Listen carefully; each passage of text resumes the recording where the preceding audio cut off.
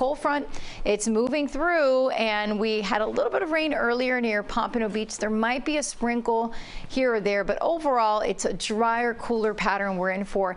Yesterday, I did warn you that we could see some record heat, and that indeed was the case. Miami hit a high of 86, shattering the old record, and we are waking up instead this morning with the upper 60s, 69 in Miami, 67 in Fort Lauderdale, 71 in Key West. It feels nice out there. It's a little cooler for inland areas. 65 in Homestead, 67 in Opelika, 66 in Pembroke Pines. So yeah, about 8 degrees cooler in comparison to yesterday.